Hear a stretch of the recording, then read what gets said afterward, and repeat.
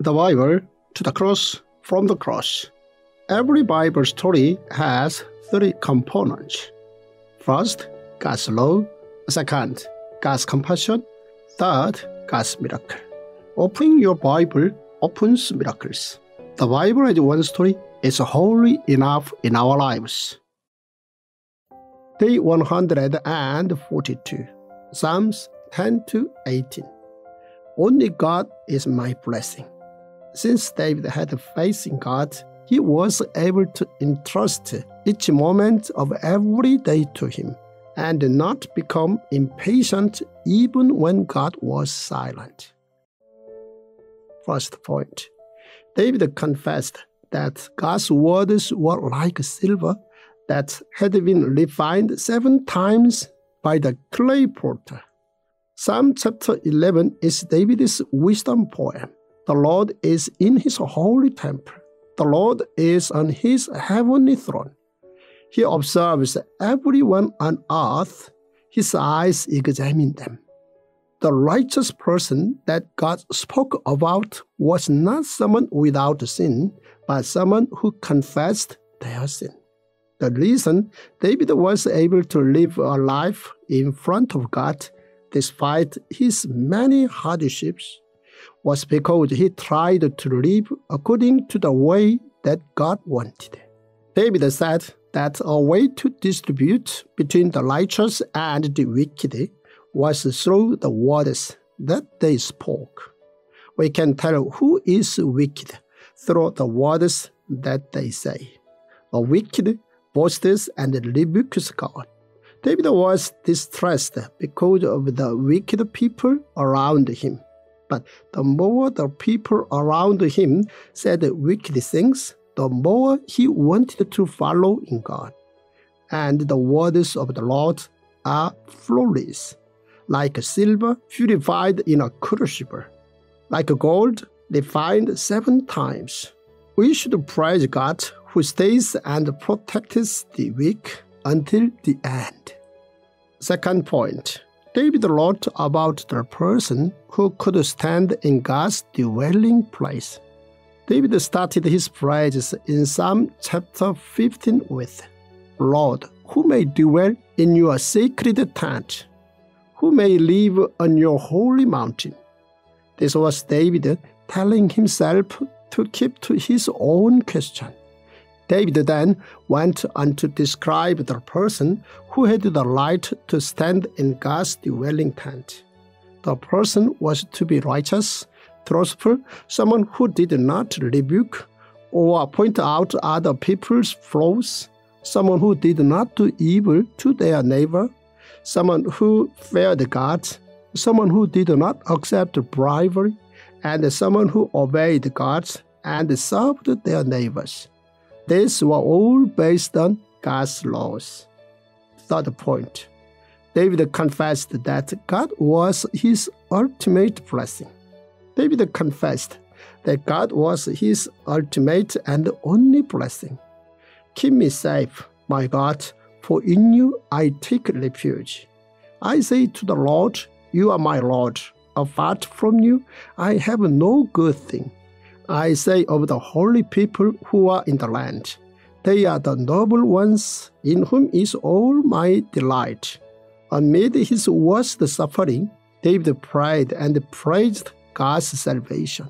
David truly believed in the resurrection of the Spirit. Later, Peter referred to David's confession.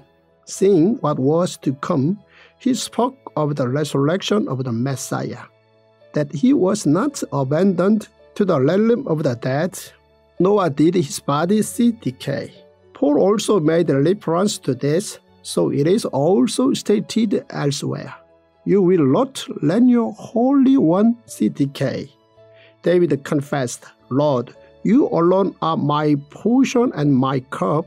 You make my Lord secure. Someone who believes in God is able to confess that all that they possess belongs to God and has been given by God. That person could also confess that God is their potter and that they have been molded by God. Yet you, Lord, are our Father. We are the clay, you are the potter, we are the work of your hand. With this faith, David was able to stay strong through all his distress. I will praise the Lord, who counsels me even at night. My heart instructs me. I keep my eyes always on the Lord. With him at my right hand, I will not be shaken. Fourth point, David confessed that he was most pleased being made in God's likeness. Psalm chapter 17 was written when David was being chased. Each time, David faced a dangerous and distressful situation. Instead of complaining, David called out to God and asked for God's salvation. David was a politician, a soldier, and a great king who led Israel to peace and prosperity. In Psalms, we can furthermore see how David was a man of earnest prayer. David was a king who lived to serve God and to reveal his righteousness and justice. David, who was born as a shepherd, left his name as the greatest king of Israel. David saw his enemies storing up goods for them and their children. At this, he said, "By your hand, save me from such people, Lord, from those of this world, whose reward is in this life. May what you have stored up for the wicked fill their bellies. May their children gorge themselves on it, and may there be leftovers for their little ones." David moreover confessed that he was storing up his goods in heaven. This reference was later used in the New Testament. Do not store up for yourselves treasures on earth, where moth and vermin destroy, and where thieves break in and steal. But store up for yourselves treasures in heaven, where moth and vermin do not destroy, and where thieves do not break in and steal. Fifth point, David truly confessed that he loved God. Psalm chapter 18 was written by David after he was anointed as king. He felt truly grateful to God and therefore sang his praises. Thus, it is beneficial to read this together with 2 Samuel chapter 22. David managed to turn his hardships into a song of praise to God. I love you, Lord, my strength. The Lord is my rock, my fortress, and my deliverer. My God is my rock, in whom I take refuge, my shield and the horn of my salvation, my stronghold. I called to the Lord, who is worthy of praise, and I have been saved from my enemies. David's life was far from peaceful or perfect. From his teen years, he endured countless hardships and dangerous situations. But all throughout his life, he always put God as the center, even when his life was at risk. Thus, David always had strength in God.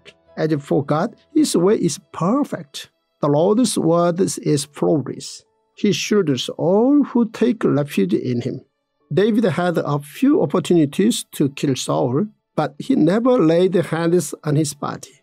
However, this meant that he had to spend a substantial amount of time learning away. It may appear that keeping the word of God is at times harmful, but David knew that it was the way of truth. David truly lived a life of believing in God at times of difficulty.